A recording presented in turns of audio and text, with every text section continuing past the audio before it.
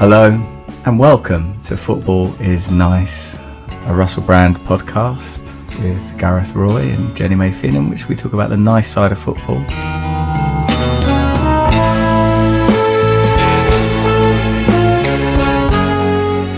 And some of the challenges that emerge from football using a broad cultural analytic lens. I don't know if it's a broad lens, it's a wide lens, it's a large lens, it's a fisheye lens. We've got guests. We have Ben Foster on today. We read out your reviews, we talk about results, we do predictions, we read your tweets. You should watch this on YouTube or listen to it wherever you listen to your podcast, and for God's sake give it a review, because I love to be reviewed. Only 5-star reviews, you understand. It's not that I'm interested in objectivity. Why would I care about objectivity in such a niche area of my life? We've got some great things coming up for you on the show today. Leave it a review like these people have done. For example, a man like Cam says, this podcast is nice. Been a fan of Russell for years and years. Also been a fan of football for years and years. If you like either, check out this podcast. My dream is Cantona comes on the podcast. Imagine Russell and Eric in conversation. We would all be flies to wanton boys. Ooh, as flies to wanton boys we. Obviously, we love that documentary about the early years of the Prem on BBC iPlayer. Gareth seems to be sponsored by. I loved that bit where, the Eric Cantona bit, right, where he goes, he said there's this bit where they ask him a question about like the sort of the passion of football and all this kind of thing, and he just goes, the only thing I cannot stand is emptiness. I cannot stand the emptiness. He looked at camera, thought, bloody hell, it's a bit heavy, Eric. He's profound, isn't he? He is profound, but is it like Cardinal Burns' portrayal of Banksy? Like, well, I've done this. It's a copper kissing a black fella. Done it to amuse myself more than anything else. Is it like that? It's only in the context of football that he seems arty, or is he arty in general? Certainly, he's smouldering and as intense as hell. Let's get Cantona. Let's get Cantona on here. Imagine having him on here, like just being like, we'll tell him that we've got jingles about him. We'll tell him that he's adored. That'll get him on. We've got a jingle. Listen, Cantona, we've got a jingle about you. Get yourself on here. Yeah, I just thought that was a very sort of intense and poetic thing to say. Did you enjoy the episode, the latest, episode 3? Focused a lot on Keith Gillespie's gambling. You did. The sort of, and as Paul Merson called it, the sliding doors element, when winger Gillespie went one way so that Andy Cole could go to United. And I really felt for him, because he looked like a sort of a wide-eyed, pie-eyed youngster, all full of portent. And like you can see, it would be a trauma for him to be sort of suddenly sold in that way. And it made me recognise the brutal side of football, that are like players are nurtured, held up from childhood, like that you're nurtured and you're in this environment, but it's so conditional and you can just be dispensed with just so easily. Yeah, it wasn't exactly tragic necessarily to say with Gillespie, because obviously he had, he was fantastic at United and brilliant at Newcastle also, but obviously he's not one that you look back and say he's one of the greats, although it looked like he had that ability. I know Beckham and Neville talked about him like he was up there with Giggs, didn't they? Yeah. It made me think, obviously, the tragedy of the kind of gambling side of life, and obviously it must have taken a lot out of him, the kind of what he was hiding the whole time, and how difficult that must have been for him, and the effect that may have had on his career. But also I thought about, in this documentary, these footballers are looking back on the highlights, aren't they? And they're looking back on some of the greatest moments from their lives. And I guess with all of us, there must be a way in which, for them, they're looking back on these moments that at the time they must have thought, well, this is just life. This just happens week to week.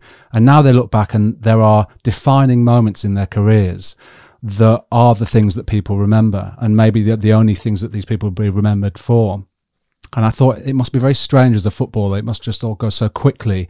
And then you look back, and to have your kind of life and career not necessarily reduced to, but certainly summed up in a series of highlights. Yeah. And, if you've had a great career, you have a long highlights reel. And if you didn't have necessarily what we would have deemed a great career, such as Keith Gillespie, you have a few moments. And I think that must be quite difficult to deal with. It must be, because what your inner life is, your own complexity, and here you are objectified in that manner. But when the seagulls follow the trawler, it's because they think sardines will be thrown into the sea. It was so good the way he did that press conference, wasn't it? Like, he was so, what an aloof dude Eric Cantona was, that he would just sort of turn out and behave in that manner. What a character. We love charisma. The other thing I got from it is David Ginola was so sexually attractive. Yeah. It was almost like a free will detonator. Yeah. Like, I think I would just like kiss him if I saw him. Him and Denise Van Outen were just making innuendos that I didn't even know were innuendos. Of anything they said was like, you know what I mean by that, don't you? Yes, I do, because I am David Ginola and I'm always on the precipice of sex. Well, the innuendo in particular that they were saying was, you know, what's it like when your balls hit the back of the net? Yeah. I think we all know what balls are, but what's the back of the net in this innuendo? Yeah. The taint, the perineum, I think somebody's buttocks. They basically just wanted to flirt, didn't they? And they were using innuendo as a vehicle for flirting. The other thing I thought from that episode 3 was, isn't it strange when Newcastle, I mean, they're such a funny team. They're a funny team now for different reasons. And obviously a lot of that episode was about the kind of hope and the kind of regeneration of that club under Keegan. But the way in which, and obviously that you hear lots of things about Keegan, and we've talked about Keegan's tactics being about basically them playing five-a-side football.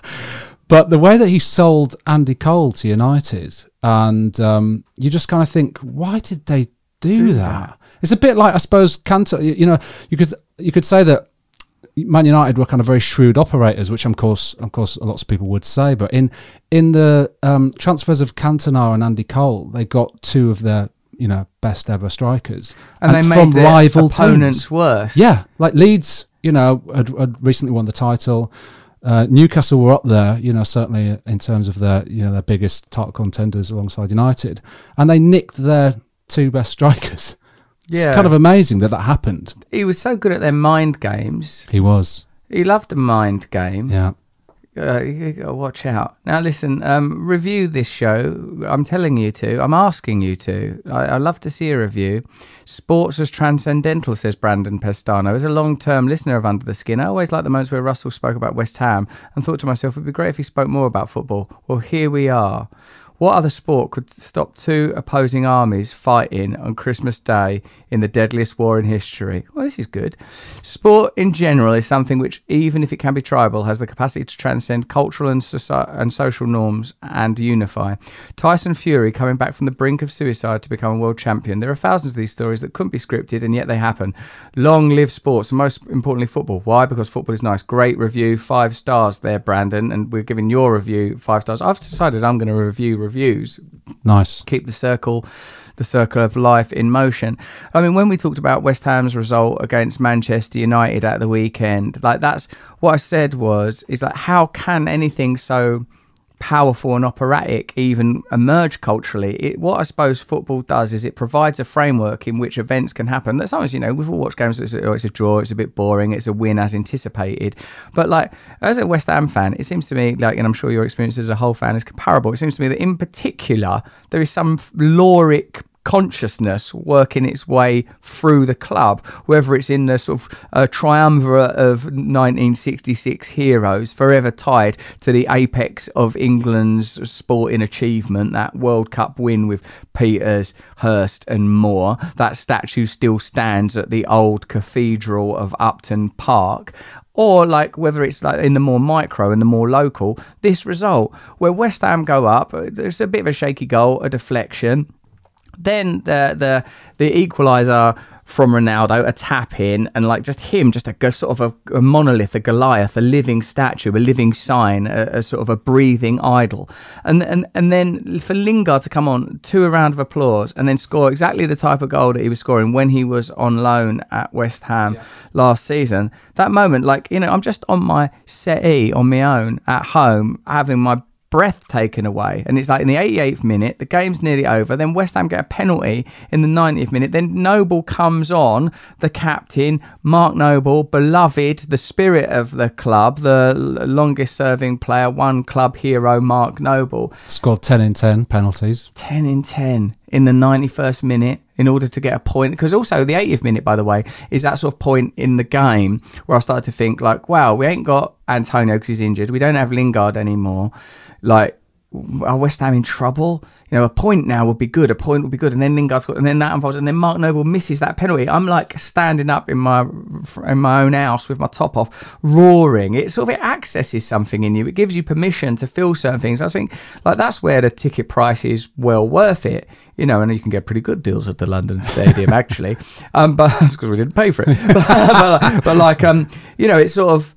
Like that, it's where else are you going to get that feeling? Like, you know, it's been a long time since I've seen a film, maybe like Rocky 4 or something, where I've like watched a film and gone, no, I'm not having this. Or like, you know, populist entertainment can do it. Like Love Island, I can remember like when I was watching it a couple of seasons ago, going, this is ridiculous. You know, it's so weird. But like football, I think uniquely is accessing. Like that's where I was thinking, you know, football is not nice there. Football is an invitation to really confront some dark feelings of failure and disappointment and sadness and hope warped and dashed.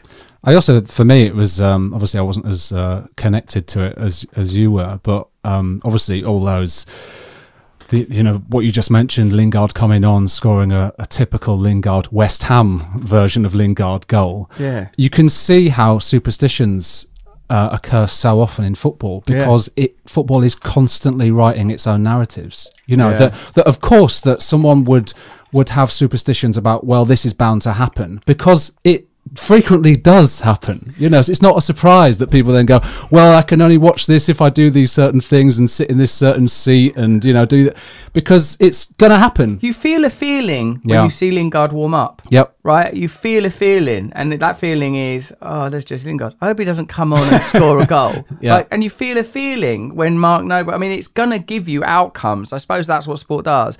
And like whether the outcome was, oh, Lingard didn't score, that's obviously less interesting, or Noble did score, that's still a narrative. That's still a story. It's still powerful. And you're right. You feel like you want to influence it. I'm reading a book at the moment that is saying it's a bit in that territory of you manifest your reality, cosmic ordering type thing, but it's not quite that. It's sort of saying your inner life is creating your reality, and you can kind of see how your beliefs are, the 1,000 micro differences that will occur if your fundamental belief is things don't turn out well for me. Every interaction is going to be affected by that, and it's going to bias you if you're going through life with your chest out and, you know, your lungs full of breath and breathing and believing and breathing in yourself. It's going to affect the kind of outcomes that come your way. I mean, if your chest is out too far, people are going to think you're some sort of nitwit, but I'm just saying attitude creates reality. Otherwise, what is a positive influence? What is charisma? What is the power of a manager? Why is it that immediately that Ferguson leaves, the same group of players become mediocre? Because he somehow elevated them to a higher frequency and held them there through belief. You are what I tell you are. Because in a sense, from a rational materialistic perspective, you know, what is it really? A shirt, a stadium, a group of people, the words Manchester United. You could dissemble it into almost nothing, couldn't you? Like, you know, now you get some fans who are fans of a player. You know, like I'm a fan of Mbappe or Ronaldo, and you'll just sort of follow them wherever they go as a fan. You know, like it's not anchored in the location and the sort of set of signs around the club, like this is where they play and this is what our history is. Well, I thought it was quite amazing that West Ham fans were cheering or clapping Lingard in the first place. That's not a normal thing to happen. I think maybe it was Roy Keane or one of the other pundits was talking about how that's a strange thing to, you know, and Lingard not celebrating when he scored. Yeah. That normally happens against your former club, but he was at West Ham for 6 months. You know, I guess it kind of shows that it meant a lot. It meant something. It meant something. Football can be very sentimental, can't it? I mean, if you think about it, it's an environment, like, and I'm talking about sort of historically rather than presently, because of course football is becoming more inclusive around lines around gender, of course, quite rightly. But the sentimentality, I believe, is like it's an environment where men traditionally have been permitted to be emotional. I remember when my dad cried when we were just watching FA Cup on telly, like when Wimbledon beat Liverpool 1-0, and you could see that it was just the emotion of, oh my God, the crazy gang, 8 years ago they were like playing non-league football, they've beat Liverpool, this is mental that this has happened. And you know, my dad played football and was a good footballer, and so, you know, it's like it's a framework that's broad enough, robust enough to handle, it can handle your personal narrative, it can handle your stories. Must say it's powerful. This is why I think we do this podcast, isn't it? Because it's like, it's not like we're not going, well, obviously you're carrying an injury at the moment, and I think later in the season you'll see, because there's people like, much better qualified to do that. But the sort of the poetics of it, the beauty of it, that it is an intensely personal yet intensely public phenomena. The other part about that match is, for me, the kind of constant phenomenon of highlights, and what that I think I said to you afterwards, because you watched the match live, as you would, being a hammer. I watched the highlights on Match of the Day too, and I know this is obviously, people talk about this all the time, but I still believed Noble was going to score that penalty. Even though you knew. I knew, and the moment you see Solskjaer throwing that bottle down, I don't know if you remember that bit, but Solskjaer was so angry at the award of the penalty that he hurled this bottle to the floor, and I loved seeing that, and I thought, it's brilliant because they're going to equalise. I thought, no, Gareth, they're not going to equalise. That doesn't happen. This has already happened already. Yeah. I know, it's mental, isn't it? I mean, like, I sometimes watch highlights things of the Premier League season 16-17, and like the one that came up, Everton beat West Ham 2-0 when Slaven Bilic was, man, and I was even a bit affected by that. That's conditioning, isn't it? That's proper Pavlov stuff. Here's some of my more Russell's breakdown. Did you put that one in there? Russell's football breakdown. This is Russell's breakdown. Russell's breakdown. I like your breakdowns.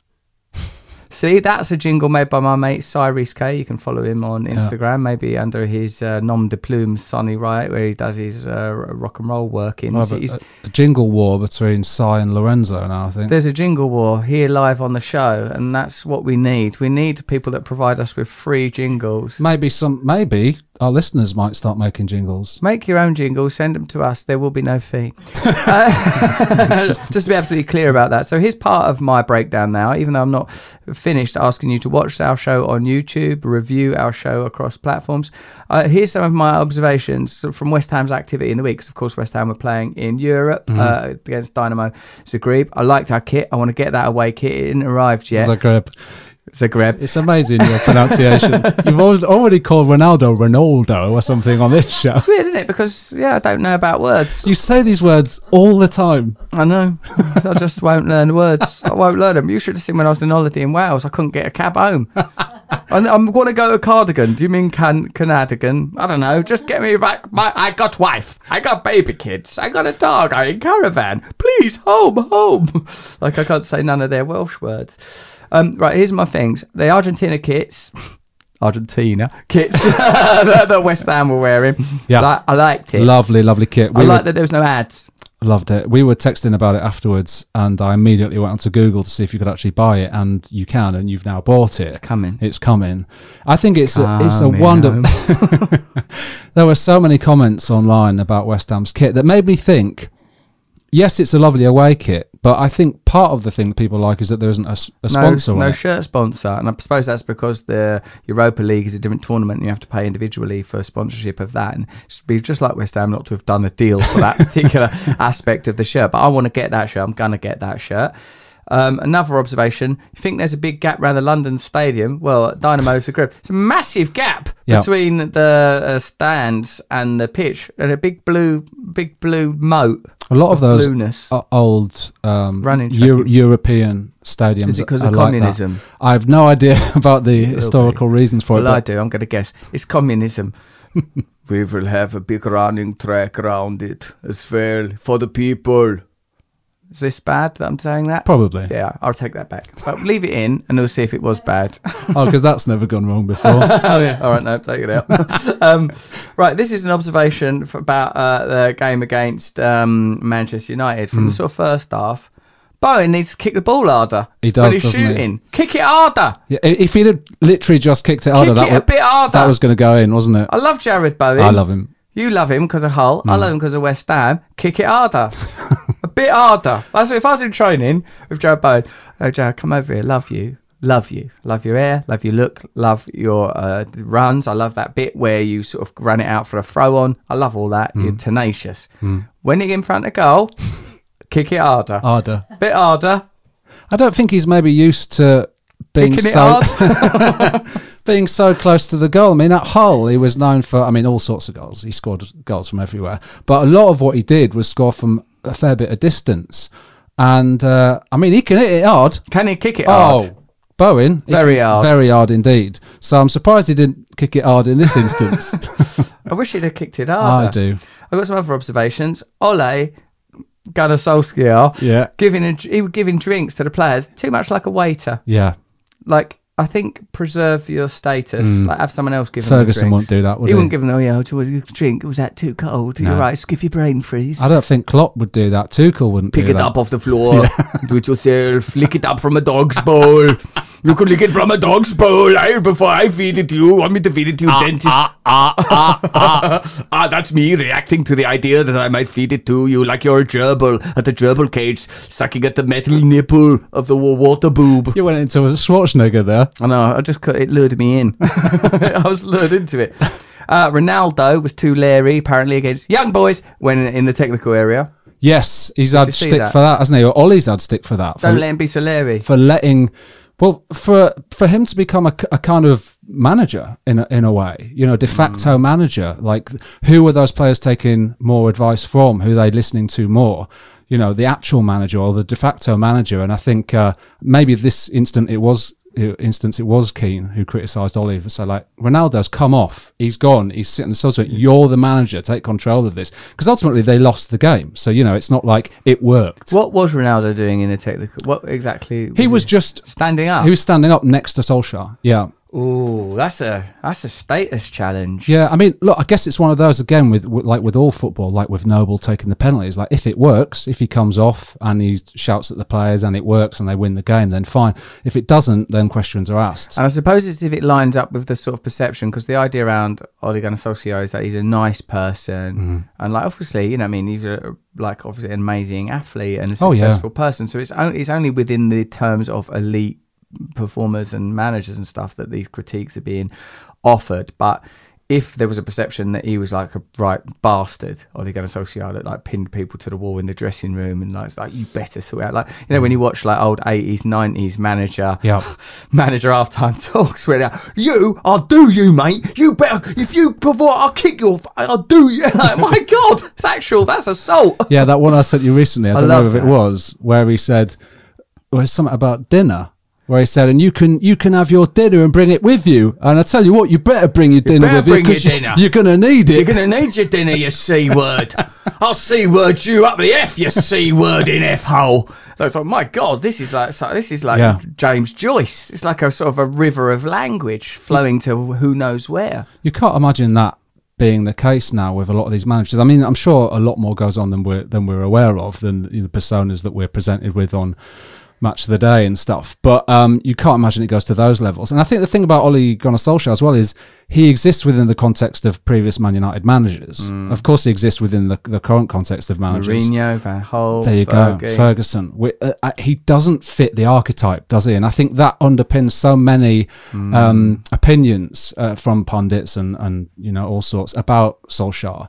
Is almost his record. Yes, his record certainly in the Champions League is not good at all. He's got a poor record in the Champions League with United, but his league record isn't bad. You know, he's done better than Mourinho. So you know, finishing second, and he exists within that context of being judged against not only Ferguson's results but those types of managers and the way that they behave towards their teams. Ole Gunnar Solskjaer isn't that. He's nice, isn't he? He seems nice, the babyface assassin or whatever he didn't like being called that. Why are you looking at us, Jenny May Finn? Ben Foster would like to join in 10 minutes. How'd you know?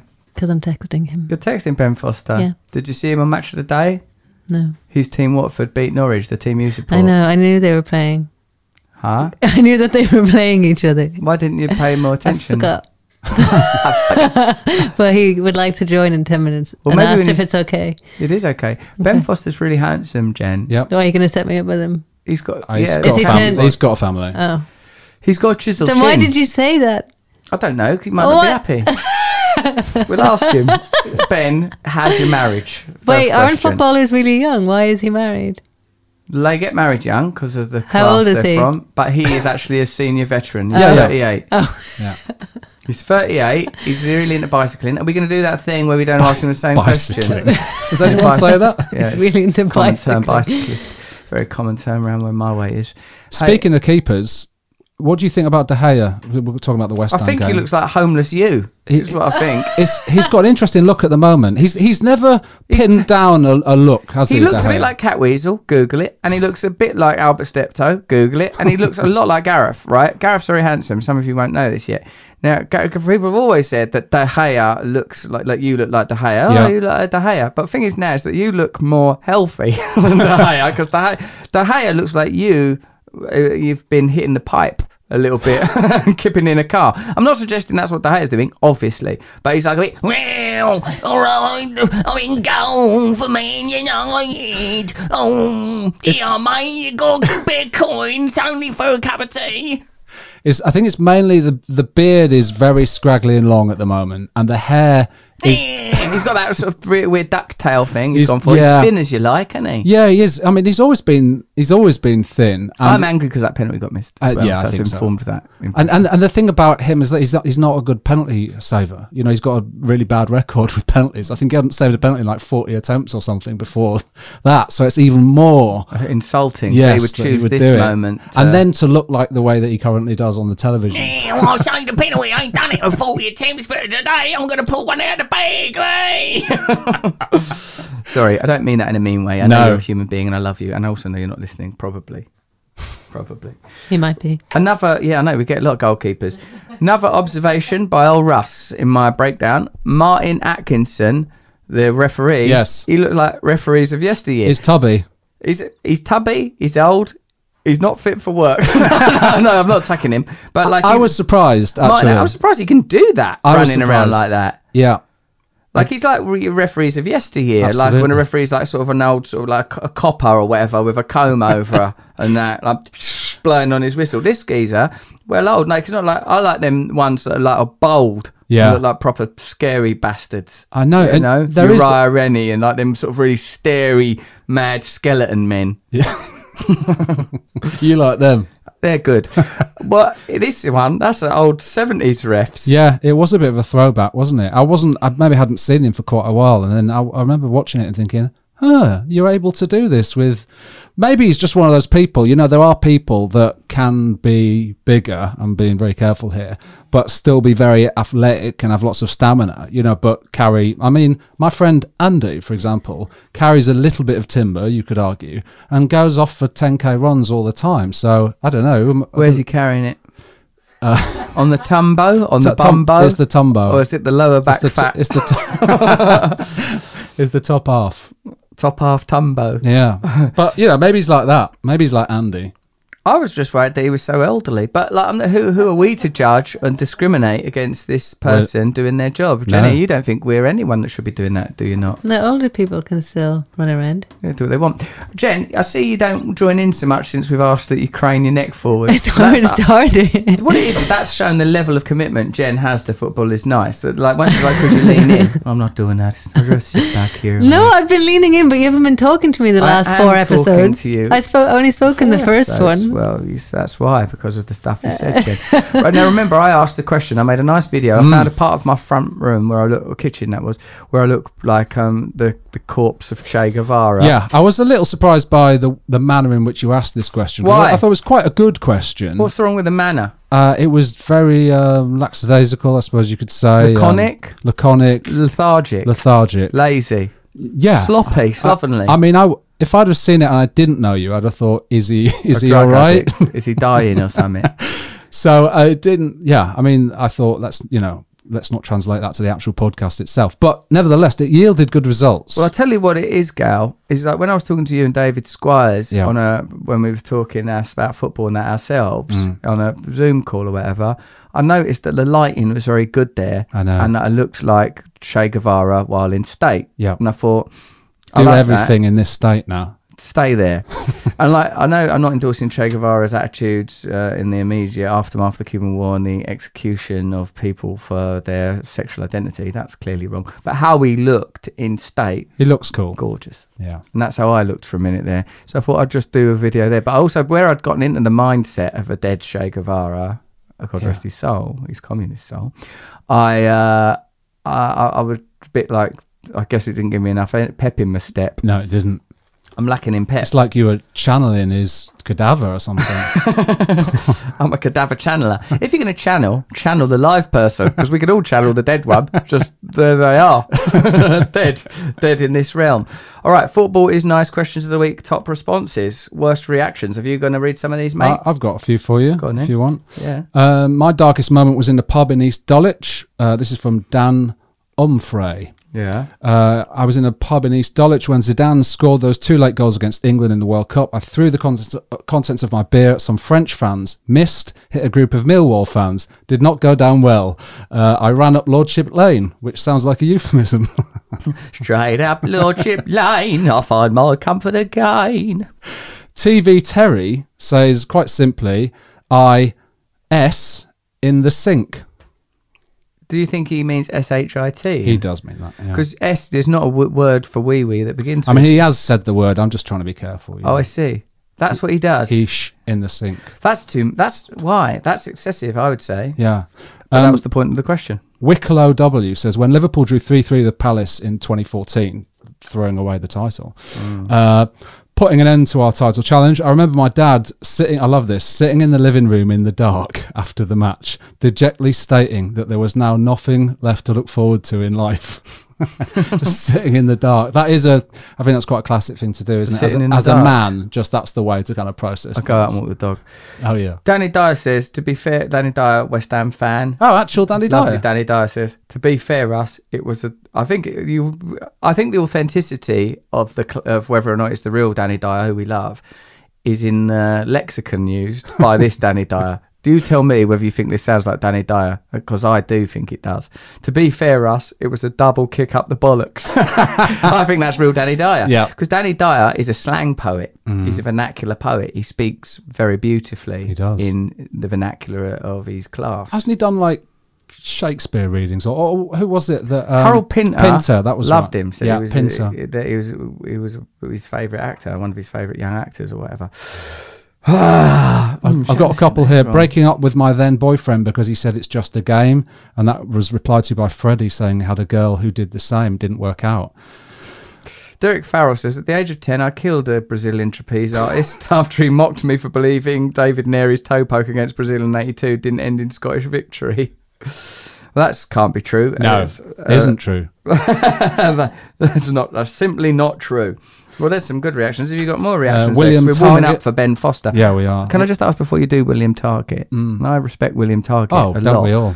But like, there's a few things. We've got to listen to some more of Cyrese K, my mate's jingles. And if Lorenzo's providing free jingles, we'll listen to them and all. Anyone that's providing free jingles, bring them on. But like, I want to also say, mate, are we going to interview Ben Foster a la Seaman? We don't want to ask any questions about, or does Ben Foster, with no disrespect to him, not have the same amount of cultural cargo that Seaman has? Like, you have to avoid the ponytail, the Ronaldinho, whatever. With Foster, should we just have free reign? I think probably so. Free reign with Foster. Yeah, I think so. I don't know what we would eliminate. I mean, we're going to have we're going to have to cover that he was at Man U. I looked up before, and he only had 12 caps for Man U, which is, I still view him as... Are you going to call them caps because Man U in a country? Apps.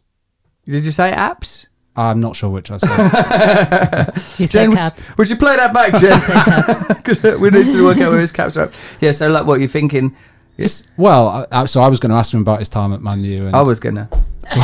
You do that. I'll just get into, like, he's a bicyclist. Yes. Talking about his bicyclism. Yeah, would love to know more about that. How he got into that. Why he loves it so much. Like playing, like at 38 ain't even old for a goalkeeper, is it? What about Billy Bonds, outfield player, 40-41? I mean, players are just getting older and older. I like them being all nice and Ibrahimovic. old. How old's he now? 40. I'd like to see unbelievable. Captain Tom style geriatrics tottering around the pitch on Zimmer frames. Yeah, what's happening now? People are getting fitter. People are getting fitter. People are getting fitter and younger. Yeah. People are Ronaldo. I'll tell you something. I'll tell you something. I'll tell you. Right, I hope he's watching this. Here, because we got to send tape of this to Alex Ferguson, and right? Because I would love it. I don't think players should be booked for taking their top off. What's wrong with it? I completely agree. That's nice. I like it. It's a ridiculous thing to happen. Mo Salah has got a beautiful body. He has. It's a beautiful body, Mo. It's utterly ludicrous, isn't it? What about when like Bob Mortimer does impressions of Harry Kane, right? Like and goes, "I was the top scoring Christian in the Premier League," because like Mo Salah's Muslim. The top scoring Christian. That's the lines along which you would add what the religion is. Because it gets mentioned a lot that I've done it in the tabloids. What, the Mo Salah's Muslim? Yeah, you right. know what they're doing. If you are a Muslim and you're called Mohammed, change it to Mo while you're in a Western country. People will relax about Islam. Yeah, that seems to be the technique.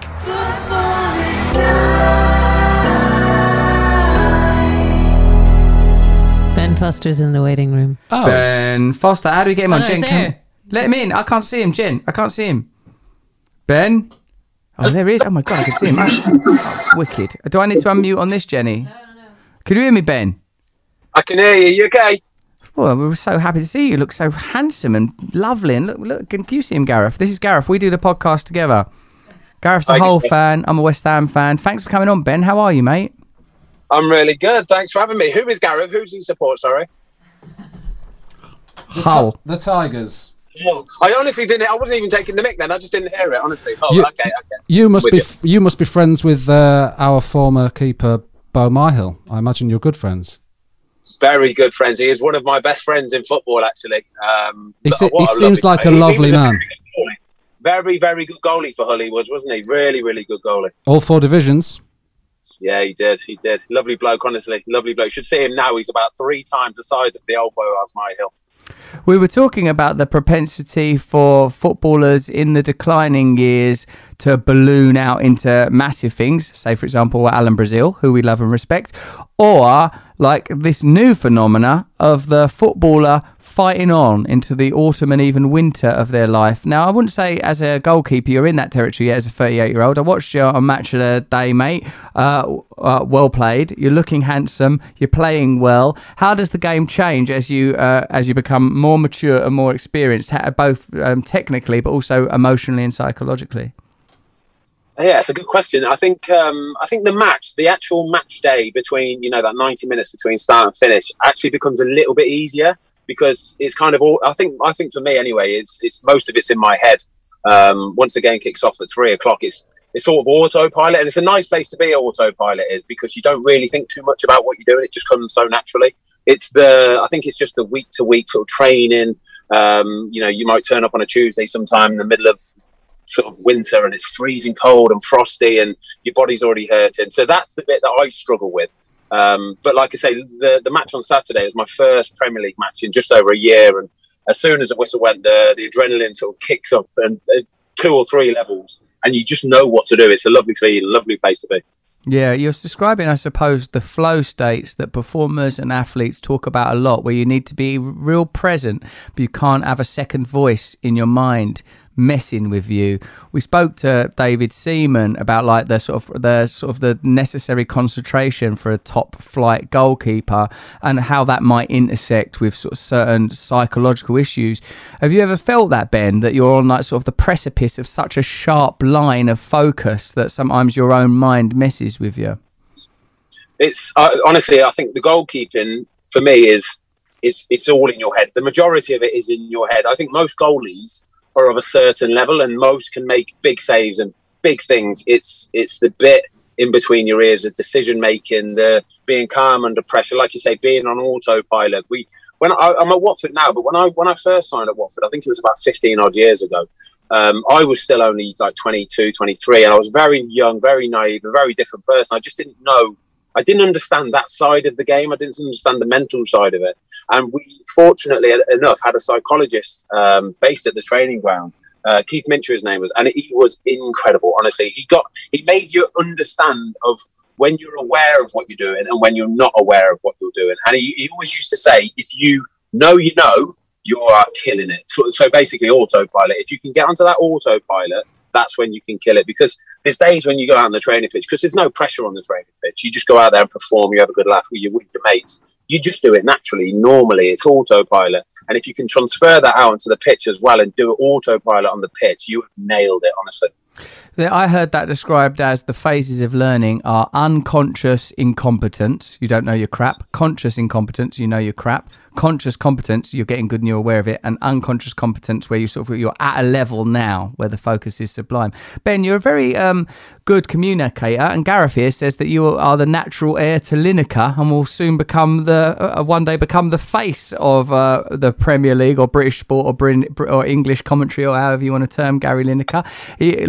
Obviously you do your YouTube channels are a big success. How did you get into the broadcast side of what you're doing, and what's your what do I want to say, your vision for it going forward? Yeah, I think for me, I don't know about you guys, but I don't really like the structure of the big organisations, BBC and Sky Sports, people like that. Don't get me wrong, there is a place for it, there's time for it. But I love the freedom, and I love being able to have my own voice, to say what I want to say, when I want to say it, and do it when I want to do it. And that's with YouTube, all the other bits and bobs that I do. I can choose when I want to do that. I've got my own platform now, and I think that for me is something that probably interests me more than what you mentioned there a minute ago. Don't get me wrong, it'd be fantastic, but I don't know, it's a little bit too stuffy for me, to be honest with you. I don't think they would take kindly to me sort of, I don't go effing and jeffing anyway, but I don't, you know what I mean, I'm not quite so sort of, I don't say it quite as well as what Gary Lineker would, I suppose. That's how I could put it. Well, it's quite restrictive. These media require a lot of, there's a lot of protocols, and there's a lot of time requirements, there's a lot of regulatory requirements, and yeah, you can see that, like, in some ways it's loosening up, but like, do you even mean in a sort of slightly censorial way that there's some things? Because I was thinking then, right, that we'd have to be careful with you in a way that we wouldn't have to be another guest, because you're still playing, you're still employed, and like sometimes, you know, perhaps, you know, I could be like a little bit frivolous about things and interested in, like, with you, like, say with your manager, hold on, I can do this. Wait for us. No, please give me a second. Francisco Javier Muniz Lompier, right? Like, you for example won't be able to openly speculate as to whether or not he looks like a former 90s boy band member, specifically Anthony Costa. And I can jump on that. Yeah, I'm with you. I see what you're saying. Yeah, I see what you're saying to me, but Anthony Costa's a little bit sort of like puffier, isn't he? But I see what you're saying, I think. And also what do you feel like with when managers come in and you've got to transfer all of your respect and allegiance over to them, and what kind of physical personal contact you're having, and how much does it vary? Because, you know, like, in the mind of a fan, a manager, right, put in a quite a reductive way, is, if, you know, like, you could say it in a clever way, is a patriarchal authority figure, or you could say a dad. One of my mates, who was David Baddiel, actually said that whenever I used to do my Guardian column about football, I was always obsessively writing about the managers, and he says that he felt that I was working through for, like, father issues, like, you know, like when Mourinho was the thing, I was really trying to understand Mourinho, and even though he's at Chelsea and I'm a West Ham fan, I liked Mourinho. I liked something about him, sort of charismatic and fun and all these sort of things, that he is at his best. And what kind of psychological relationship do you find yourself having with managers, and how do you deal with the sort of necessary abandonment and transitions that occur in that role, particularly bloody at Watford? This is brilliant. Okay, so I've had for a lot of managers, and you do. I'd like to think that I'm a fairly good judge of character. I understand how kind of people work a little bit, I suppose. And I've seen some absolute monsters, some whoppers, some massive sort of egotistical demons that just love, like, the power, and they need and crave the power, and they're so narcissistic as well. And then again, I've played for other ones who you can see are actually a little bit sort of timid and a little bit don't know whether they should be saying that or doing that kind of thing. I can only, the guy that we've got in charge at the minute, Zisco, he's basically a bit like me, really. He doesn't care, honestly. He's wicked. I love it. He'll say what he wants to say and do what he wants to do. He loves to have a laugh. He's still kind of, I think he only turned 40 or something the few weeks ago. So he loves going out for a beer. He loves having a laugh. And I think for him, it's really important to get the senior players on board so he can talk to us. I think that's why you might have heard a lot of people say about having like a British core or a strong English core or something like that. And that's basically just so we kind of know the lay of the land a little bit better than some of the foreign players, so we can tell them and instruct them and show them what the fans see and what they want and what they expect from you. But it's good. You should do a whole show just on managers and about, like, some of them. Wow, I can't go into names because I'm still playing and I'll just expose myself. But yeah, there's some proper horrors out there. But what about then when you have an encounter with a recognised genius or great like Ferguson? Is it impossible to be objective about a figure like that because they come with so much sort of cultural mystique, or can you actually sort of get the sense in a personal way of, oh wow, that's greatness, I'm experiencing greatness?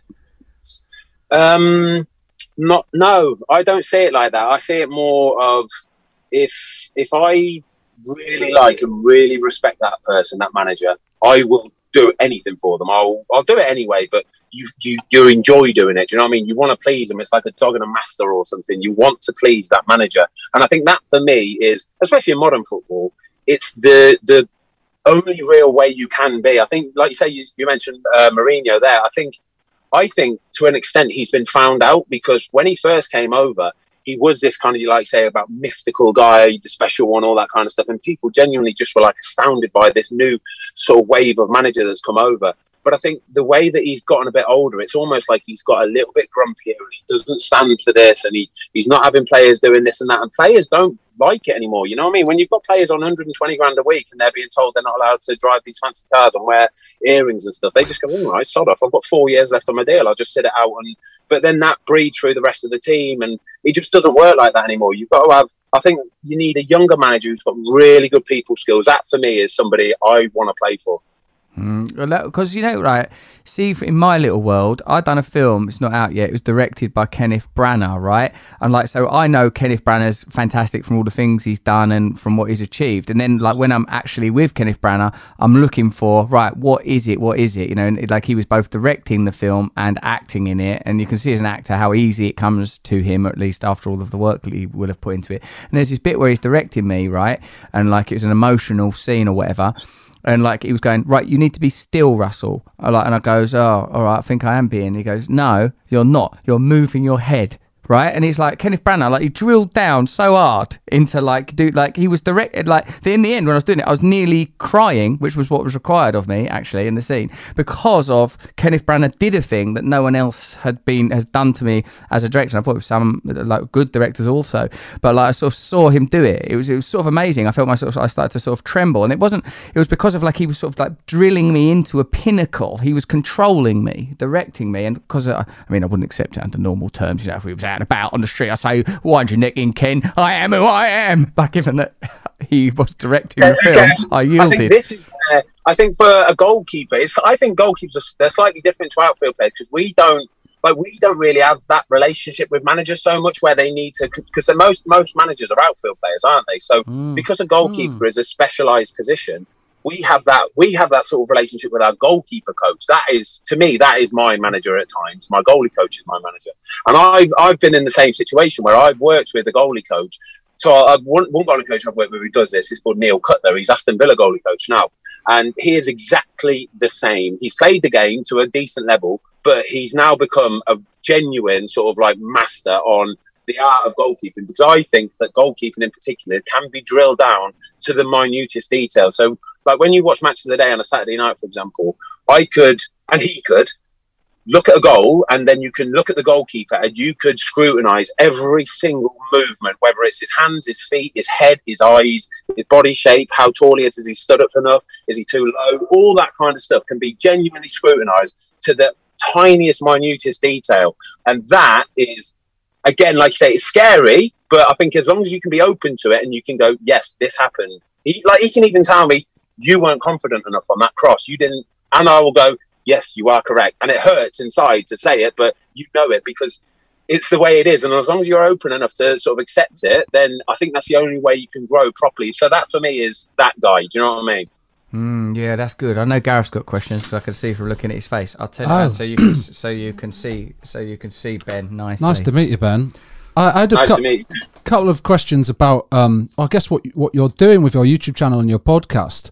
Obviously, it's quite rare that a player will start doing this kind of thing during their playing career. And a lot of punditry these days, it's retired players who then go into punditry. So I had a couple of questions. One kind of follow up to what you were saying about BBC and Sky. I noticed, I'm sure a lot of people noticed, that these positions tend to get filled up these days with players who've played for, you would call, the top 4 clubs. And I wondered if that's a feeling around players now going into doing punditry, is whether these kind of big positions are almost kind of sewn up by who you've played for in your career, or maybe even what trophies you've won. And the second one was just whether or not you've had any kind of pushback for starting to do the broadcasting that you're doing, and you are a very natural broadcaster, in terms of the fact that you're still playing, and whether or not that's been an issue with anyone. I don't know what Watford are like at all, but you get a lot of access to current Watford players and previous players. So I just wondered if you could tell us a little bit about that. Yeah, okay, so yeah, first question. Yeah, I think the big gigs, I think, so, you know, your Sunday afternoon football, your Monday night football, I think they're kind of boxed off. You have to be a big boy. You have to have played to a really big level and be a big name in the game, which I suppose is a shame. But again, I think it's maybe just a bit of a symptom of kind of the world we live in nowadays, where regardless of what you do, if you're a big name, you've got a chance of being in the mix for that kind of thing. Don't get me wrong, you still see a lot of kind of retired players doing the Wednesday night sort of championship and the odd Premier League game here and there sort of thing. But in the main, it's boxed off, which it's a little bit of a shame, to be honest with you. But it's, you know, I can understand it. But I know for a fact there are guys out there who've retired who are fantastic in front of a camera. And if you want them to analyse a game, we'll be able to analyse it and go into details and tactics a lot better than some of them people on the telly will. But it's a bit more of if the face fits. And I don't know whether there's a workaround of that or what, but it is what it is. It is what it is. On to the second question. For sure, I've had some pushback. Yeah, for sure. I have to sort of tread a very fine line at times, because say if I played my first game on Saturday against Norwich and we got pumped 6-0, and then I'm going and I put a video out last night, a vlog out last night of it. Oh, it's a good news story. We've won. I've done a lot of I always do it in a chronological order, so it starts the day before a game. So to the point of when the game comes, I've already got sort of 15 minutes of footage. So when the game happens, if we get pumped 6-0 and I'm still on the camera going, never mind, it's not the end of the world, which is the way I kind of look at it sometimes. I've been beat 8-0 away at Man City and 5-0 down after 18 minutes. And afterwards I've come out and said, they were amazing. They're incredible. And you get so much abuse from it. And you think, well, why though? I didn't try to let any goals in. I didn't try to do anything bad. They're just really good at football. Yeah, people just don't understand that, though. They think that when you lose a game, you should be straight on the coach, sort of gutted, absolutely heartbroken, and then almost straight back onto the training pitch, working on things to sort of correct it. And that's not the world I live in, you know. Like I said, I've been in football 20-odd years now. It is what it is. That's the best way to deal with it for me as well. That's the best way I've learned to deal with it anyway, is no matter what's happened on a Saturday, good, bad, or indifferent, you just got to stay on the same sort of steady line. So yeah, I've had quite a bit, to be fair, but I think you just got to wear it. You've got to own it, and it is what it is, and I'll never ever change. So I think everybody's just given up sort of hating or having an opinion about it really now, and just looks forward to it a bit more. Shows that there's this weird ceremonial component to football where fans expect you to be a kind of avatar, because for the fan it is a cathartic experience. Like talking about the most recent West Ham game, right? Like, you know, I'm not a season ticket holder anymore. I'm watching on telly. I'm going once or twice a season, you know, if that, right? And like, but when I was watching that game, that United game, and like the Jesse Lingard came on and scored in the 88th minute, and then Mark Noble missed that penalty, or De Gea saved it, probably from your perspective. like I'm going through a sort of a set of emotions that it would be sort of, in a sense, ridiculous to expect like Souček even to, like, his experience is going to be different because he's an athlete, he's involved, he's got a sort of set of very particular jobs, goals and objectives. And I'm going through, you know, the feelings that I still carry about the London Stadium, the first time I went to West Ham, my feelings about Mark Noble, my feelings about masculinity, my feelings about sport. All these things are packaged up in that for a fact, and like you know, and I think the whole ceremonial and collective experience carries so much that they do think, no, we have projected all that emotion on you.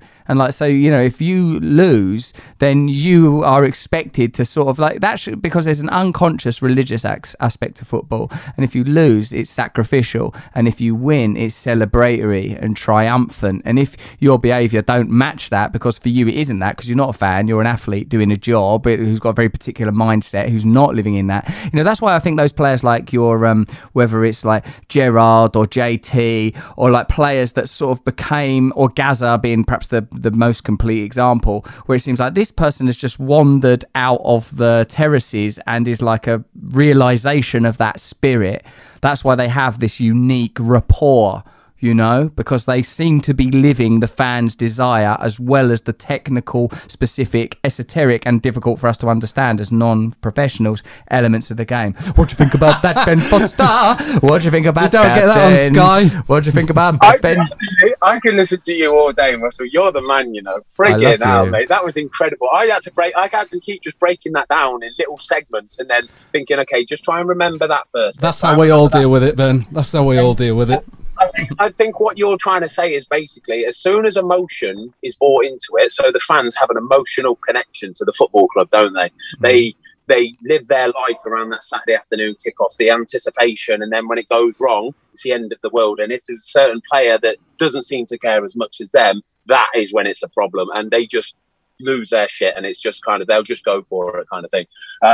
Yeah, I think that's the problem. And when you get players like you say, like me or like somebody else, that it's not that we don't care, it's just that we're better at dealing with it and just going, well, it is what it is. I tried my best. I worked hard in training all week, and on the pitch on a Saturday afternoon, I just couldn't quite do what they could do. And that's the way it goes. They don't see it like that because, like I say, they've spent a lot of money. They've got the kit, they're following, they're supporting. And you can understand it to a point. I just think it's very hard to explain. I don't think it'll ever change. It's tribalism, is it? It's the way that it goes. Mm. I had one question relating to the West Ham game, actually. Because there's been a lot of talk about the psychology behind Noble coming on and taking that penalty. And I just wanted, from a goalkeeper's perspective, if you're David De Gea, who, you know, we've already talked about today, didn't have and a Gareth brilliant... looks like him. Let's just clock that now. Little bit. If you're David De Gea, are you happier that Noble's coming on specifically to take that penalty? Or is that playing against you psychologically? I would be buzzing that he's coming on just to take that penalty. The first kick of his game it's an outrageous decision. It is, honestly. I know David Moyes will come out and say that he's a proven goal scorer of penalties, and it is what it is. But when it's your first kick of the game, it goes beyond the actual act of kicking a ball. It's in your head. It's all in your head. And it was a meek penalty, wasn't it? It was really, really meek. It's, you know, Noble, he scored penalties past me for. He nails it in the corner. He drills it in the corner because he knows where he is. He knows what he's doing. He's played minutes in the game already. He's found his feet.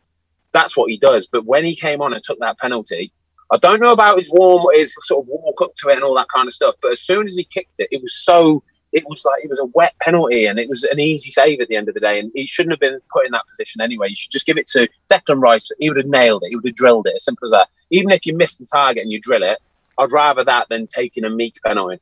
Yeah, because it almost like Declan Rice was in the flow of the game and the rhythm, and he understood what was sort of happening, as if there's a secondary energy that he can channel. But like everyone says, like Roy Keane said, if he scored it, well then what a genius David Moyes is. But he didn't. He didn't. No. So there it is. And there's Ben Foster saying that he'd be like, oh, good. Yeah, Ben Foster, who saved penalties in the League Cup final. Which brings me to a question about, and I'm sure this is a bit of a retro question and one you've probably had millions of times, but when you're talking about psychology, how much of that stuff about using the iPod was like blown up and just kind of press stuff, and how much of it was important at the time? Was that a big part of the way you were preparing for penalty shootouts and penalties in general, or not? It was, you know what, it was completely blown out, to be honest. That's the way it's done anyway, and it's always been done like that. So even before it, like a normal game kind of thing, don't forget the fact that a game could go to penalties, just in a Premier League game. Before the game starts, the goalie coach will come over to the goalie, and he will have basically a list on paper of 2 or 3 possible players that are playing in that game that will take the penalties. And then you'll see each player, and you'll see his last sort of 5 or 10 penalties. For example, 3 to the left, 5 to the right, you missed 2 here. I'd say best bet is go to your right for him, and then you do it for the same other 2 players. But the fact that it was technology and it was the first time anybody's ever been sitting on a pitch with a piece of technology showing you, that was what they loved, kind of thing. Because it was like, that was what, like 15 odd years ago. That was, it was when technology was like, oh my God, they're using technology now. But it's the same thing. It would have been a piece of paper otherwise. Right, yeah, that's just fetishizing the means of the communication. All right, Ben. Well, like, it's lovely that you've done this with us. Got the the bicycling. We haven't talked about cycling. Well, yeah, I mean, I don't know. I've been cycling. I put one of them trailers on back of my bike, and I've dragged my kids around on it. That's what I've done. I mean, but I get the idea that you're. I definitely see you doing that. I'm not sure I'd like care for your tone. Well, I've done that. I've stuck them in a little trailer. I've just dragged them around, bumping them around over fields. They seem to enjoy it. Like, I don't talk to them. So why do you want to get into the cycling? Well, again, it's like something you're very passionate about, and like when I always think with all these things, when players do like extracurricular stuff and other sports and things, do you have to get like different insurance, and do the club like tell you what you're able to do and what you're not allowed to do? Like, how much control or advice, or however you want to term it, from a club do you get when it comes to other physical stuff like that, such as like cycling? You could fall off, break your leg, and not be available to play for Watford. Yeah, it's again, it's a little bit like the YouTube, really. Whereas, because I'm sort of basically like a dinosaur, I'm so old in the game now. I've been doing it for 20 years. They just sort of leave you to your own devices. They know and trust that I know my body best. That whatever I need to do in the week, I'll do it, and then I'll be there on a Saturday afternoon with bells and whistles on, good to go. Do you know what I mean? So they genuinely, it's not like they turn a blind eye, because I do tell them, and they don't mind. But they just lead me to it now. They've got to that point, like I say, even with the YouTube, that there was a resistance at first, but they know that most of it, well, all of it, is a good news story. I'll never show anything that's untoward or going to bring anything into disrepute and people aren't going to be happy with. I'll always show the good stuff. There's no swearing, all that kind of stuff. So they just kind of let me get on with it. It's very different for the younger players, don't get me wrong. They can't move a muscle without being told what to eat and what to put in the mouth and what exercise to do. But yeah, when you get to my age 38, they genuinely just leave me to do it now. I noticed that what to eat and what to put in your mouth were two separate categories, Ben, and I won't go into that in too much detail. Ben's YouTube channel, The Cycling Goalkeeper, and podcast of the same name are of course available. Foscast. They are available, and if you want me to come on either of them things, and indeed, or both of us, we will do it. So you've got our details now, and if you want to come here in person on a bicycle, like you seem to indicate that you were up for, then that's also possible, Ben. There are literally no limits, but that seems to be the way you're living anyway. Thank you. No, honestly, mate, I really do appreciate it. I would love to get you on the podcast. I would absolutely love to. But again, though, when we were texting to sort this out, I remember saying to you, please let me come to your studio and do it, because I just wanted to meet you, mate. So we absolutely buzz off you. Like, everybody buzzes off us around. Forgetting Sarah Marshall, come on, it's one of my favourite shows ever. And that, I don't care what people say. I love comedies and I love easy watches. So it would have been wicked to meet you, but we'll get there one day. It was an absolute pleasure, guys. Thank you. That was lovely and easy. Thank you very much. Oh, thanks, cheers, Ben. Thanks for coming on. You're lovely. We'll give this to you. You can stick it on your channel and all if you want to. And perhaps you can do a sort of a watch-along critique of it. Don't hurt my feelings. I'm a vulnerable man. Thanks, Ben. That's lovely. I look forward to meeting you. I'll give you a little text or something. Yeah. See you, mate. Pleasure. Bye-bye. Bye-bye. Cheers, Ben. Bye-bye. Bye-bye. See ya. See ya.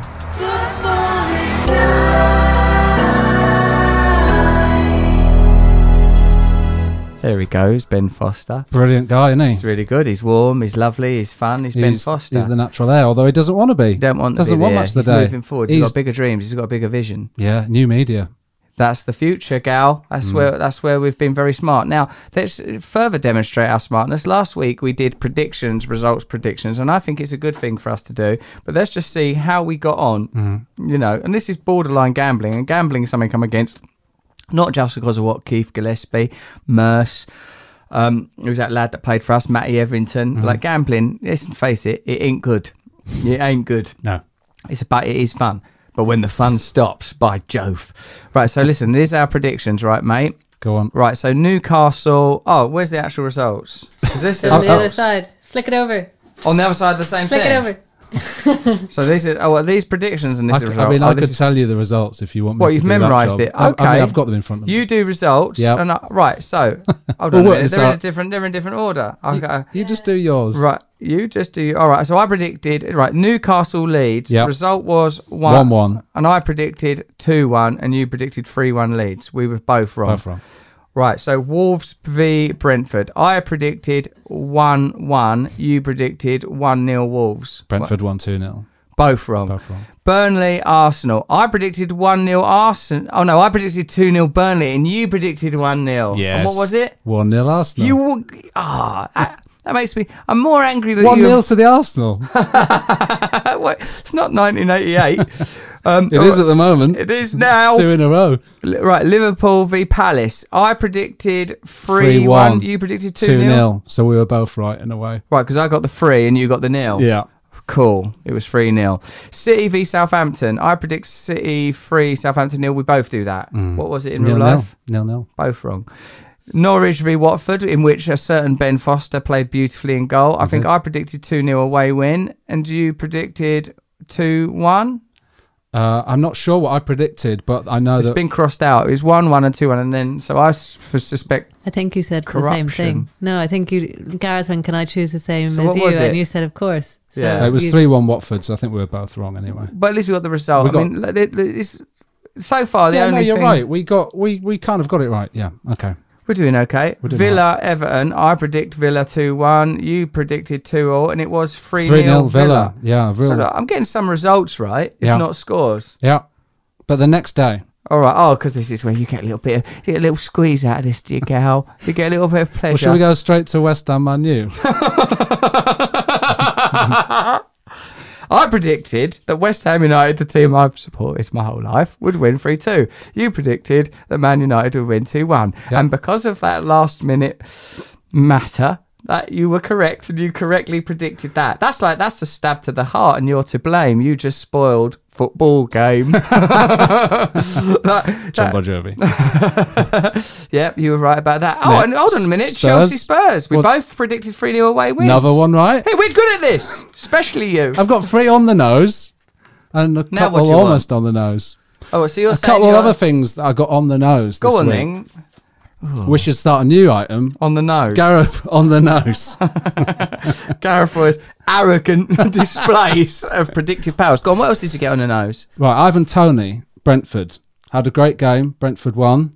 He Yeah. scored. What did you say about him? What did you get on the nose about that? Last week I said to you, I tell you what, talk about Lukaku. Ivan Toney reminds me of Lukaku in his manner of play. They only one brought it up. Martin Keown mentioned it on Match of the Day. What do you mean? So you're ahead of Keown? Ahead of Keown. He said, You we were talking about Lukaku. You don't think Ivan Toney. Keown's listening to this, nicking our bits? I hope he is. I like him. Let's listen for Martin Keown, either on Match of the Day or Talk Sport. If he starts talking about archetypes and subtle hidden mysteries and religious rituals, then hang on. Listening. But perhaps what wisely Keown's doing is only listening to the things you're saying. Hold on, don't ask him again. Right, hold on, the other geezer. Yeah, all right, I'm doing that in my punditry. So, but and I stick with it. I think he looks really good. Brentford look ready made for the Premier League anyway. Ivan Toney looks like he's played in the Premier League for years. He's so cool and calm, and he's so strong. Where's he from? I don't know where he's from. He was at Newcastle, wasn't he? Then he went to, I think, Peterborough, and then Brentford bought him from Peterborough, and he is just he's taken the Premier League by storm. He's going to be a big player this year. And don't know if you remember. Well, you've got a predictions like you've got prediction arrogance. Well, Lineker brought up a text he'd got from Peter Beardsley, which was a bit weird when he did that. He say? Don't you remember? He said he was talking to Keown and Genus, and said, and he just out of nowhere just said, I had a text earlier from Peter Beardsley. And they both looked quite shocked about it. They were like, all right, okay. Do you want to tell us before we do this in the rehearsal? And he went, yeah. He said he worked at Ivan Toney, presumably at Newcastle, and he's a great lad, and he's going to be really good. Beardsley. Is that like Bob Mortimer's impression of him and all? It was a strange little moment on Match of the Day. Well, I think what it is people are perhaps realising in mainstream broadcasts that there is a requirement for a little more subtlety and warmth and that people like it. What about when Gary Lineker wore his pants because Leicester won the league? Yeah. That was the beginning of it. It's like realising that, because remember, media in this country, well, it's Match of the Day now. Let's see the results for those Hammers. They played West Bromwich Albion. Like, there was a dog on the field. We had it killed. Like it was much more stern. Nowadays, I've had a text off Beardsley. Yeah, look at that. I've got a tattoo on my nuts. People are more relaxed. I wondered if it was anything, because obviously they know each other very well. They've had a great partnership for England. And obviously, without going too much into it, there was a lot of the stuff with Beardsley that happened in the last few years. Yeah. What do you think he's rehabilitating Beardsley? I felt Beardsley can't have a bad bone in his body, not Beardsley. I felt like it Unless might... you're talking about the shape of those bones. No, he's not a bad bone in his body, Beardsley. I thought it might have been a little bit of an attempt of that, of kind of solidarity with Beardsley, maybe. It's about time Gary Lineker paid back the number of goals that he nicked off him during England. Like Beardsley's done all the work, set up the goals, 86 for example. In that documentary, Fever Pitch, yeah, wasn't it funny looking at Beardsley does not... You don't get Beardsleys in the game anymore. Because he's unusual looking dude. Just an unusual looking whole entity as a footballer. The fact that he was brilliant as well. Yeah, like he was a ferret that had been let loose. We're going to try and play on this ferret, lads. Yeah, like sort of everyone looks a bit like Ben Foster, don't they? Handsome. Yep. So Ben Foster looks like a bit like Superman. It's incredible. Yeah, it's incredible how good looking and cool bit like Superman. Almost every footballer is now.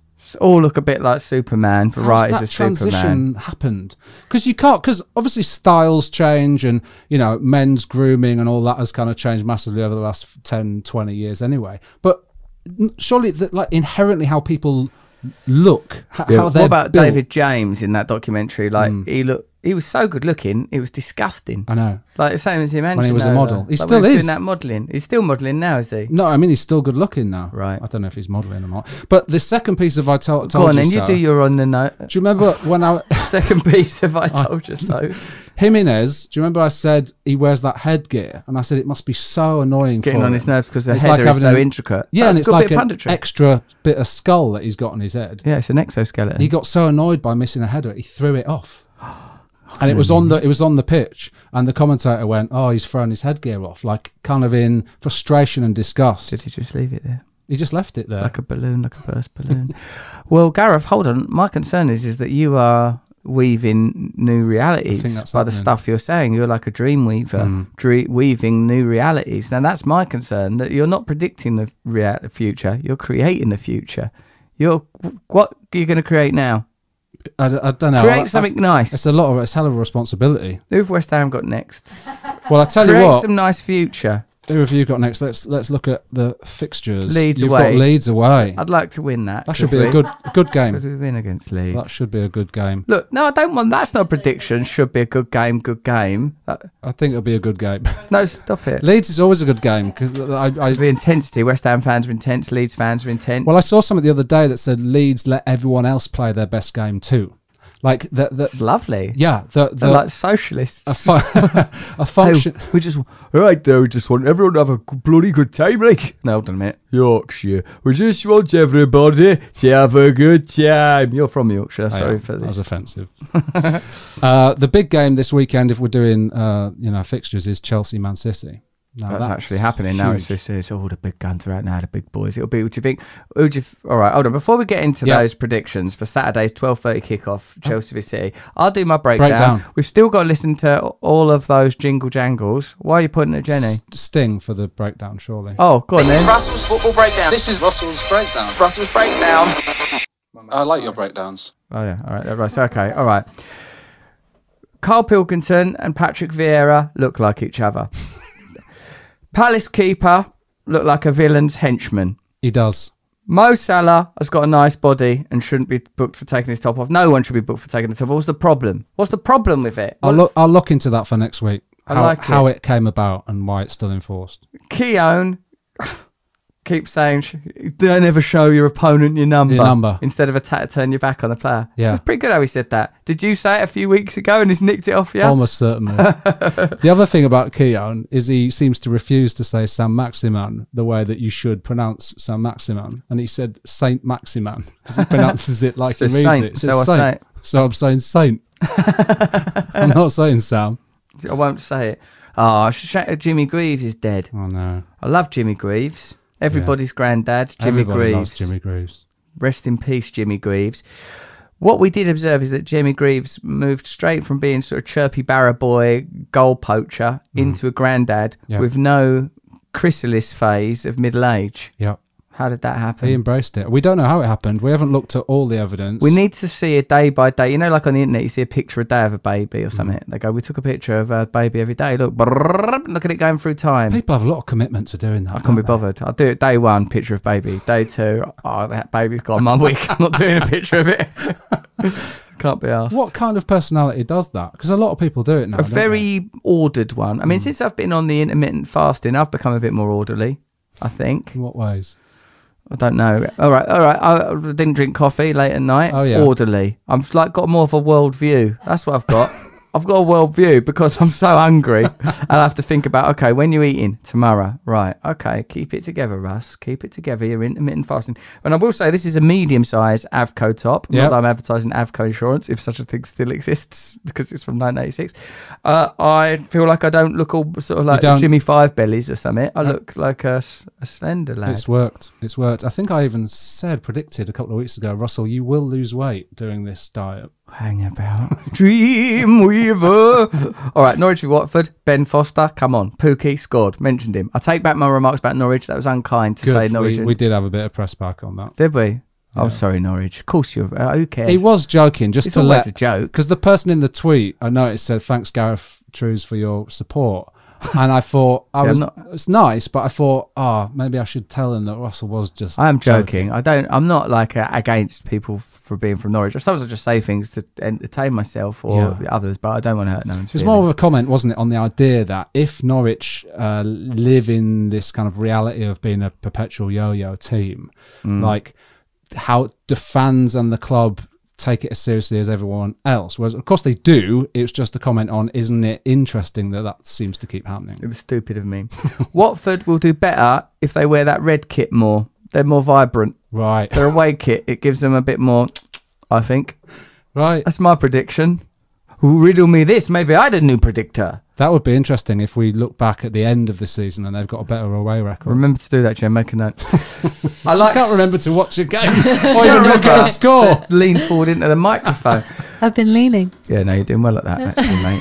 Did you want to marry Ben Foster? Or is he? Yeah, actually, finally, that's the first person I fancied a long time. Really? Yeah. You fancy Foster? Well, I'll text him. I'll tell him you fancy him. Thanks. It's not going to make this awkward I don't at know all. if that should be your next text. What's the next one? Thanks for coming on. Yeah, thanks for coming on. Thanks for coming on, Ben. You're welcome round any time. Do you want me to come on your podcast? All of those. Don't mention things from 20 years ago when complimenting a person. No. We'll give his compliment for me.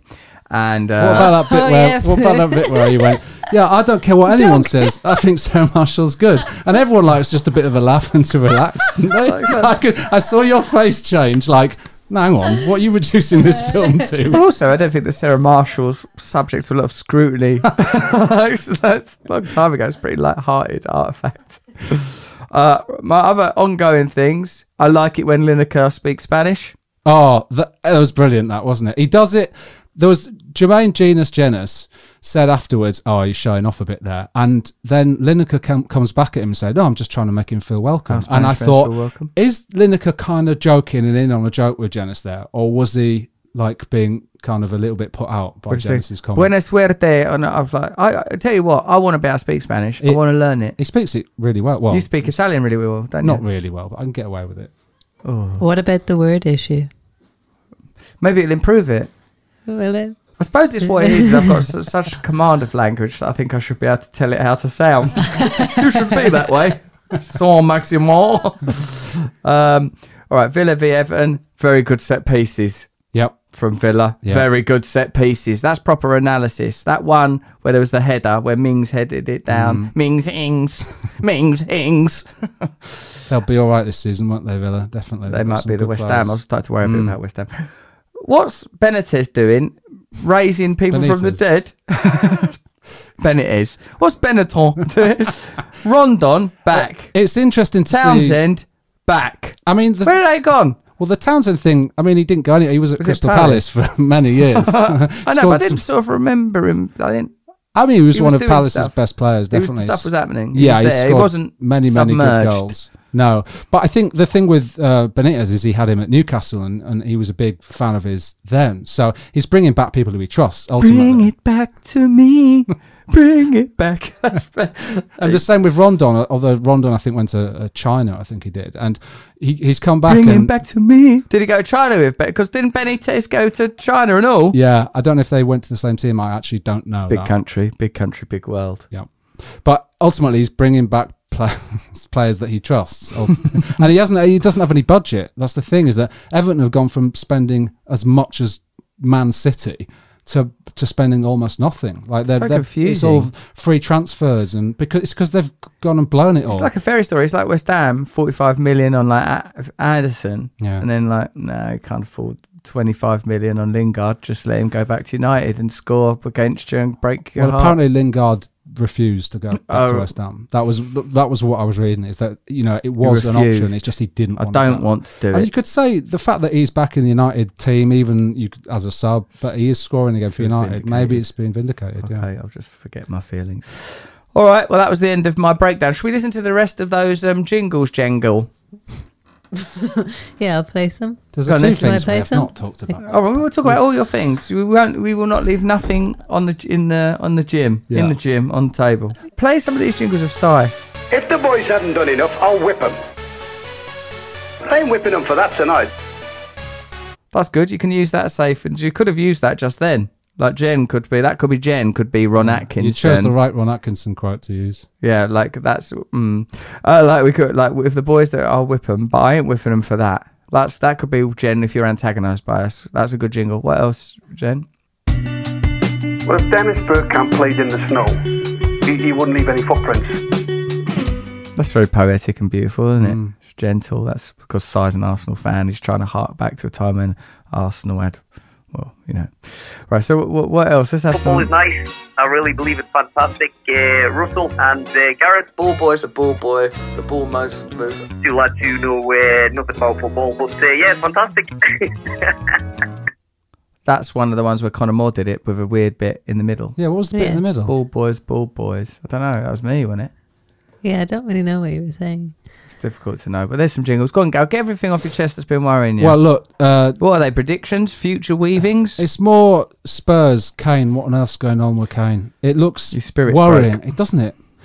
It's amazing. Like I was listening to something the other day. I think it was Don Hutchinson who was talking about the fact that he knows that deal to Man City was on. It was happening. It was agreed. 130 million.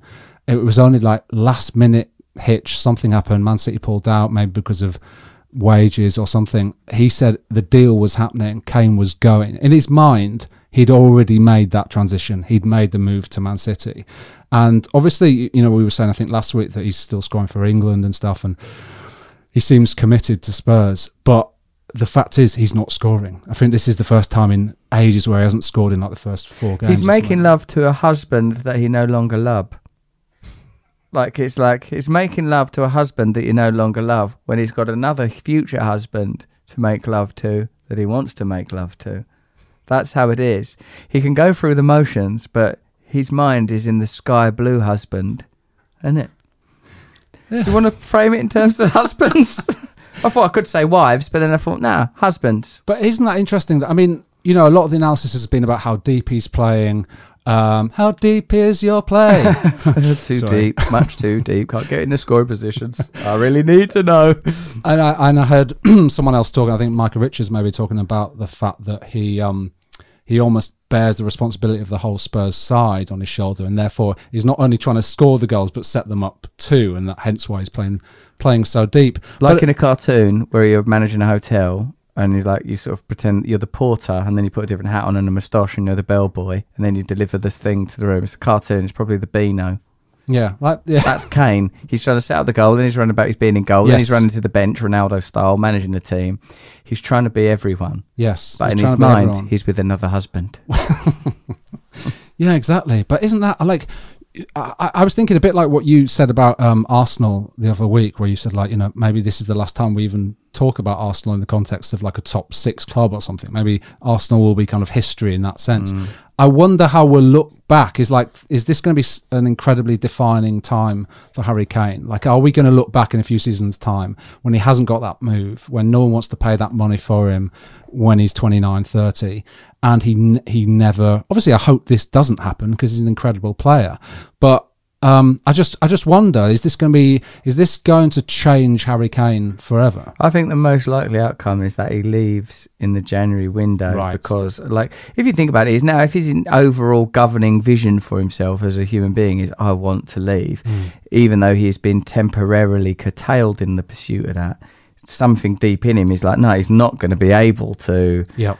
It's untenable. It's deep emotional levels. All right, now let's do this. Like, should we do our prediction? Oh, is there anything else you want to say? You feel no, that? That's fine. You sure? No, get everything off your chest. I suppose last thing is Chelsea. They just look an unstoppable force. Who's going to stop them? And this is why this weekend the Man City Chelsea game is absolutely huge, because if Chelsea win that, you feel like that's it. There's too much power. Yeah. There's too much power coming out of the bridge. They even played Kepa in goal the other day, and they still won 3-0. Well, he's a good goalkeeper. I mean, he's very expensive. I wanted to ask Ben Foster about that, actually. Like, sort of, like that sort of whole Mendy, Kepa, Frank Lampard triangle of Kepa was an example of a keeper that was brought on to save penalties, wasn't he? Yeah, he was that. And what about, he wouldn't come off one time? That's right, yeah. Who was managing then? Sorry, I think it was. I ain't coming off. Yeah. I'm staying here. Oh, that's a heavy diss. Yeah. But there's a tension there. The goalkeeper chat's good, isn't it? I think you get a lot more out of the keepers because they operate as like a single unit, or as they're playing their own sport. They're surveying. They're a drummer. They're a drummer in a band, aren't they? They're the drummers of a team. They are. I imagine their analysis of the way a team functions, of the way a club is run, of a way it must be very different to the other. But I can't believe no goalkeeper managers. That's weird. Well, Nuno is a former keeper. Is he? Yeah, at Spurs. Yeah. He's a former keeper. Former keeper. For our new item, Jeepers Keepers, where we discuss keepers. All right, so quick predictions, speed chess predictions for the games coming up. Okay. Chelsea v Man City. That's you're taking too long. Too long. Chelsea 1-0 is my prediction. 2-1 Chelsea. All right. Man United v Aston Villa. My prediction 2-2. Your prediction? 1-1. Everton v Norwich. 3-1 Everton. My prediction. 2-0 Everton. I mean, I've got the advantage if I'm going first. Leeds United v West Ham United. The objectivity goes out the window. West Ham 3, Leeds 1. Yours? 2-1 West Ham. Yes. I believe more in your predictions than mine, look. Leicester versus Burnley. 1-0 Leicester. Because you're going first for a bit. Oh, no, sorry, I've put it the wrong way down. 1-0. Sorry about this. Sorry, everyone listening to this that you have to listen. I think Leicester are going to win. Although they've had a little shaky start, 2-1. Watford v Newcastle. Now, because of Ben Foster, I'm more biased. Influence because I know Steve Bruce is going through so much. 2-0 Watford. Yeah. Can I have the same? Of course you can. No, Brentford, Liverpool. Money where your mouth is with your ready-made new Lukaku. How do you really feel? Because I think my prediction is 3-0 Liverpool. It's always 3-0 Liverpool. They can't keep winning 3-0. I think it'll be tighter. I'm gonna put my neck on the line and say 1-1. If you're right, Gareth, it's going to be great. I will love it if I won't love it if you're right. Do I not like that if you win? Oh, fuck it. Do I not like that? Do I not like that when Gareth predicts the future? All right, and then to Sunday's game, Southampton v Wolves. Oh, I think Wolves will win, and I'm predicting that they will. I'm thinking 2-0 away win. I'm going to say 1-1. 1-1. Arsenal Spurs. Oh, wow. I think it's going to be. I think that Tottenham will win. I think Kane will score, and I want you to remember this, Gal. Yep. I think it's going to be a 2-0 away win. I'm going 1-0 Arsenal again. 1-0 to the Arsenal again. Let's see if this comes back to haunt me. Palace v Brighton. I think. Oh, derby. That's a derby, isn't it? Yeah, they see that as a derby. Eagle derby. Yeah. I think that Brighton's going to win because they're playing sort of amazing, aren't they? And they are. Graham Potter. With his beard that gets longer every week. I know that's how growth works. Everyone's beard. But what I mean is he's choosing not to cut it. He's choosing not to trim it. He's not trimming. No. He's not trimming. Like how far While is he going? we're winning, I ain't trimming. They call me Potter. 2-0. I'll go for Brighton. I'll go. No, I've predicted too many 2-0s. I've only predicted 2-0 the whole way through. Well, I'll have to be right at some point. I'm going to go for 1-1. I'm very boring. You've gone for 1-1. Oh, you're stifling it. You're the Mourinho of predictions. You've parked the bus. You've parked the prediction bus. Get back aboard the prediction bus. All right, so we've got Jen. We must treasure and cherish these predictions, by Jove. There they are. I'll put them somewhere sacred because let's hand that as if it's something important. Right, okay, well, it seems like, look, give us a review, watch us on YouTube and subscribe to that channel. Watch the rest of the work that me and Gareth do. Perhaps listen to my other podcast, Under the Skin and Above the Noise on Luminary. This is our free podcast. We're very much drawn to 90 minutes, aren't we, with these podcasts? Well, we automatically do 90 minutes. We automatically do. We put on our shirts and we know we're in this for 90. Yeah. No 15-minute break in the middle, unless you think of like when Foster was on, where we was having a little rest. I wasn't resting, I was focused. No. I like looking at the inside of his vehicle he was in. It was amazing looking thing. I didn't want to mention it because they want to bring it up, but it looked like a spaceship. Yeah. Ben Foster's in this sort of a beautifully clad spaceship. He wants to be mates with you, so you can have a look at all his vehicles. All right. I imagine he's got more than one vehicle. Of course he has. Although, what about how Kante, Angola, drives a Mini Cooper? I like him. He's so Everyone likes him. He's humble. Everyone likes him. What about a Cantona lived in what you might call the normal house of an accountant, even at the height of his career when he's coming out for that thing? Not a very well paid accountant. An accountant that's not bothering to be corrupt and double cook the books. A legit accountant's house. Like in that documentary you see Canton. There's loads of good stuff in that. We'll continue to watch that. We'll continue to do football reporting. We'll continue to make predictions. We'll continue to look for the heart and soul and discuss it, to metastasize, chew through and grow the deep truths within football. Thanks, Lorenzo, for doing the beautiful music. Thanks, Si, for those jingles you gave us. Thanks that cartoon lad who said he wanted a few £100 to do those drawings. And I thought, no, we can't afford a budget yet because this is not yet monetized. We'll have to find some sort of sponsor because at the moment our sponsor's a Sport Pesa, a betting firm for Hull, who probably still don't sponsor Hull no more. No. And Avco, an insurance firm probably based in Romford, probably went out of business in Black Wednesday when John Major was still Prime Minister. There's some references for you. I hope listen. I like people are reviewing this in Australia, all around the world. We love your 5-star reviews. We love your tweets. Give us a follow. Stay in touch with us. Particularly, Gareth. You can communicate with Gareth. So I didn't know what we said about Norwich, and I apologise for that. I was only making around. Is that it? Football is nice. It is nice, mate.